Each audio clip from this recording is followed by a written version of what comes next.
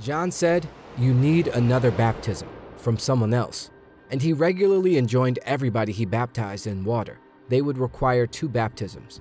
"And there is a man coming after me who can give you the other baptism that you need, that will keep you clean, that will clean up your future as well as your past." It is necessary for you to be baptized in the Holy Spirit. Luke 3:15-16.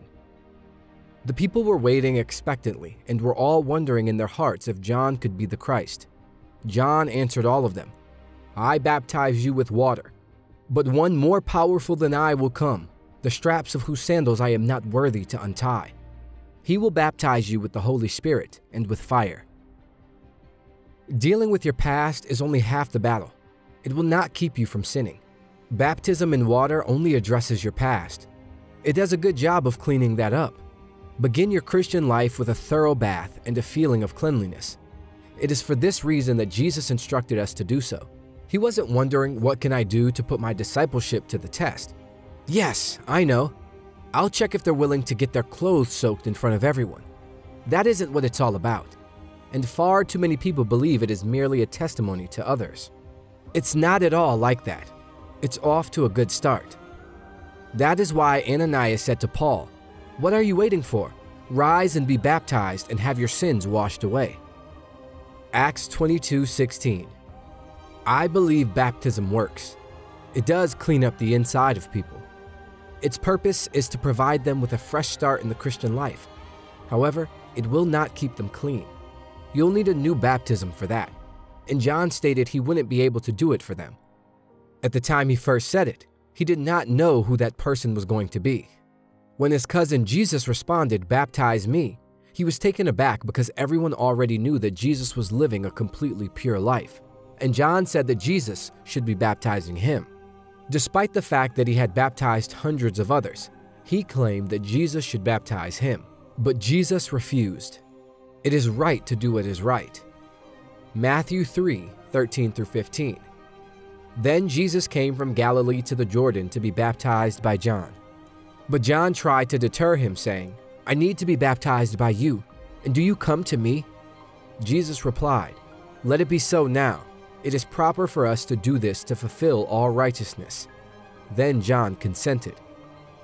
Doing what is proper is the right thing to do. And every Christian today who claims, "I don't need to be baptized in water," must acknowledge that Jesus thought it vital for himself to be obedient to God, not to get clean. Doesn't that leave everyone else without a single excuse? Now let us move on.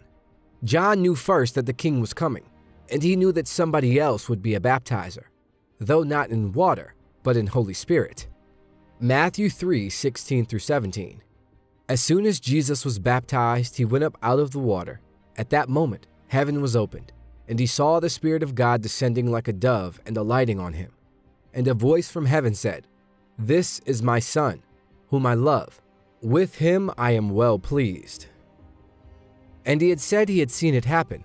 He not only saw the dove come down, but he heard a voice that people thought was like a thunderclap. When God speaks out loud, it is very loud and it sounds just like a thunderclap. But John could hear the words. The crowd said, "What a thunder!" But John heard the words, "This is my beloved Son."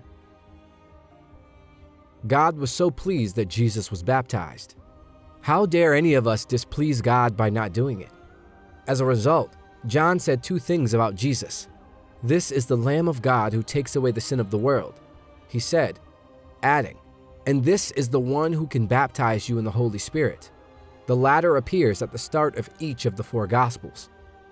Furthermore, just one Gospel says, "He is the Lamb of God that takes away the sins of the world," while the other 3 say, "He is the one who baptizes in Holy Spirit." Furthermore, when John said he is the Lamb that takes away the sin of the world, he only said it once in private. Yet when he said, "This is the one who baptizes in the Spirit," he spoke it to everyone. You need 2 things to get to heaven: forgiveness and holiness. Hebrews 12:14. Pursue peace with everyone, as well as holiness, without which no one will see the Lord. Because heaven is a holy place, if you aren't holy before you get there, you will quickly ruin it for yourself and everyone else. If you went to heaven as you are, if I went to heaven as I am, we would spoil it. You can come and worship just as you are, but you can't go to heaven just as you are. If we went just as we are now, it wouldn't be heaven for any of us. Therefore, we require forgiveness and holiness, the first of which is the work of the second person of the Trinity, Jesus, and the second of which is the work of the third person, the Holy Spirit. You require both, which simply implies that you must accept two persons, the second and third persons of the Trinity, in order to live the Christian life. You need both Jesus and the Holy Spirit, and Scripture makes it clear that you can't have one without the other. This is a crucial factor to remember. Acts 8:15-17. When they arrived, they prayed for the new believers there that they might receive the Holy Spirit, because the Holy Spirit had not yet come on any of them. They had simply been baptized in the name of the Lord Jesus. Then Peter and John placed their hands on them, and they received the Holy Spirit. There were some people who had confessed their sins, believed in Jesus, been baptized in water, and were overjoyed, but none of them had received the Holy Spirit, according to the Bible.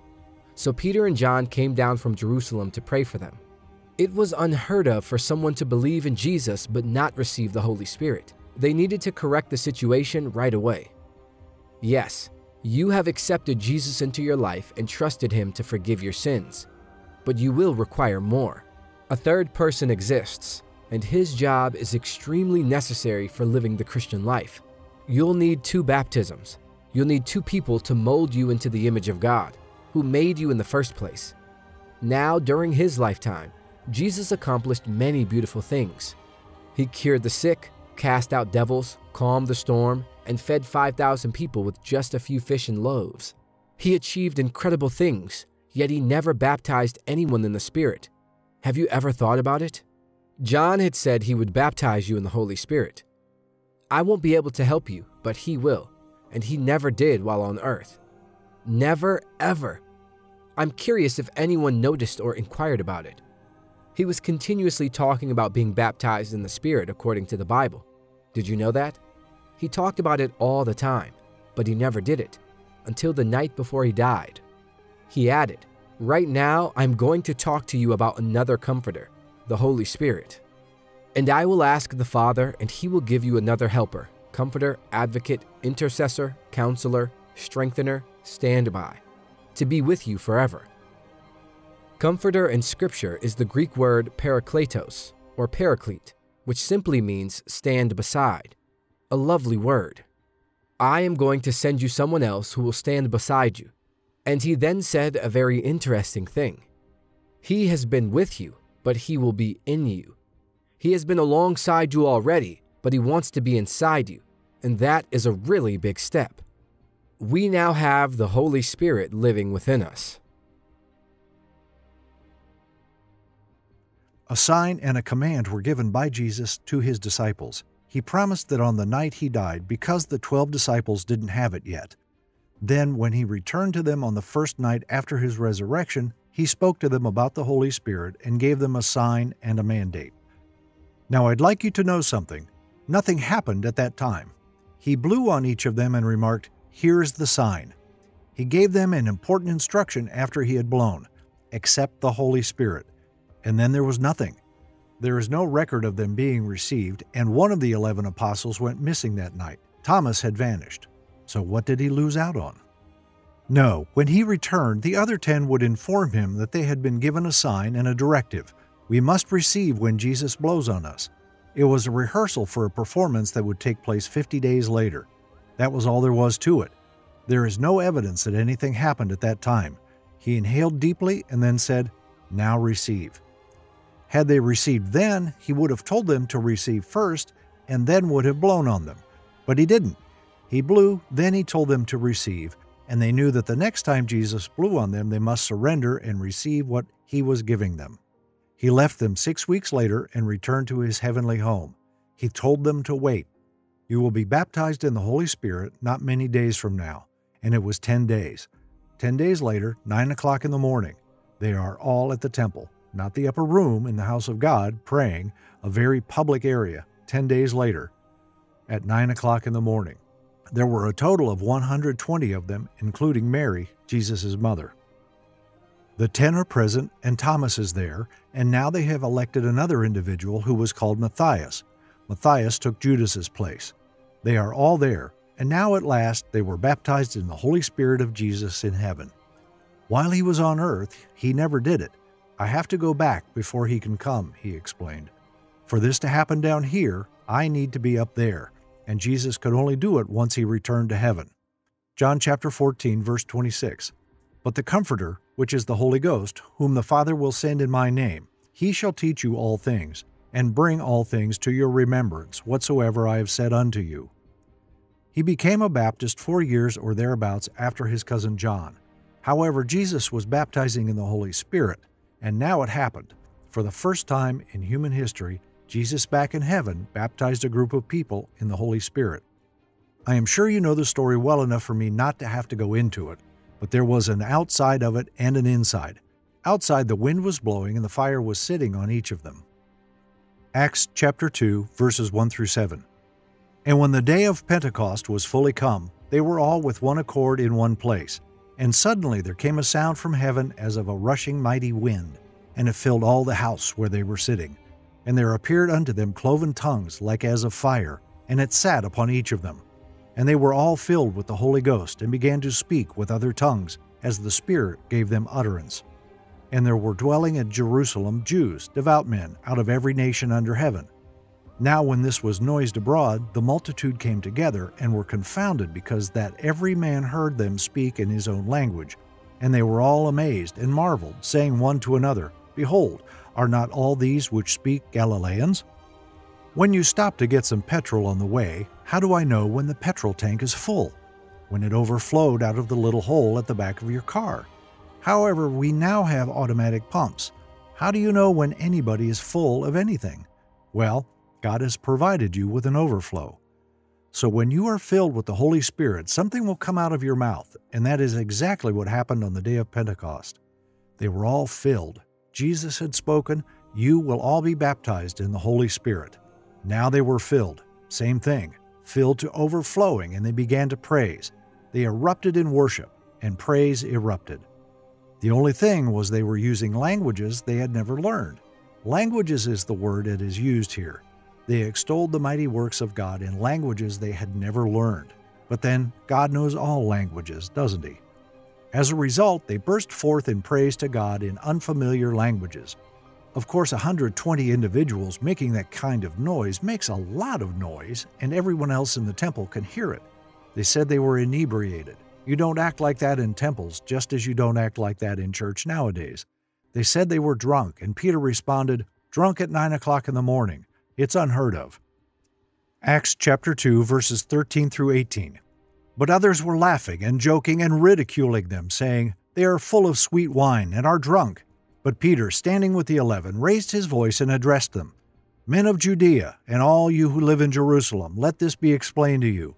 Listen closely and pay attention to what I have to say. These people are not drunk, as you assume, since it is only the 3rd hour of the day, 9 a.m. But this is the beginning of what was spoken of through the prophet Joel. And it shall be in the last days, says God, that I will pour out my Spirit upon all mankind, and your sons and your daughters shall prophesy. And your young men shall see divinely prompted visions, and your old men shall dream divinely prompted dreams. Even on my bondservants, both men and women, I will in those days pour out my Spirit, and they shall prophesy. This is what Joel predicted. This is the spirit of prophecy introducing the prophethood of all believers. That is what is said. That is what it was, and the spirit of prophecy was being poured out on all kinds of people, regardless of age or class, as Joel had said. The Holy Spirit is poured out on all flesh, all kinds of flesh. Every year since, churches have remembered and celebrated that event, which is fundamental to the Christian church and all Christian living. So 120 people understood what it meant to be baptized in the Holy Spirit. It was an experience, albeit a conscious one. They knew when it happened and were able to put a date on it. It happened on the Jewish feast of Pentecost,